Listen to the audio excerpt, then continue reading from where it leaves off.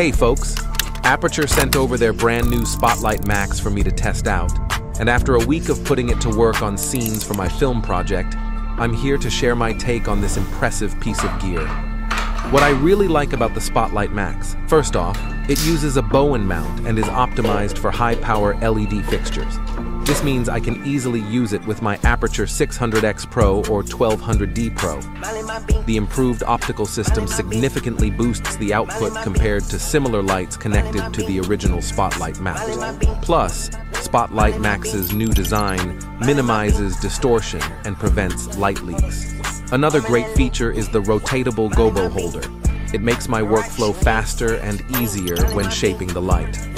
No need to remove the gobo for adjustments, like with the original Spotlight mount. And thirdly, its ultimate projection shaping capability. You can precisely cut and shape light using its internal shutters. And now, let me walk you through how I incorporated it into a scene for my short film. In this scene, I wanted to create the cozy atmosphere of a sunset, but dealing with an apartment complex meant I couldn't set up external lights by the window.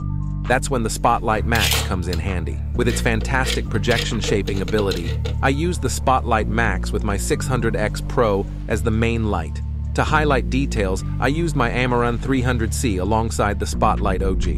And for a touch of ambient lighting, I brought in the Infinibar PB6 and B7C. Molly my bean, Molly my bean, Molly my bean, Molly my bean, Molly my bean, Molly my bean, Molly my bean.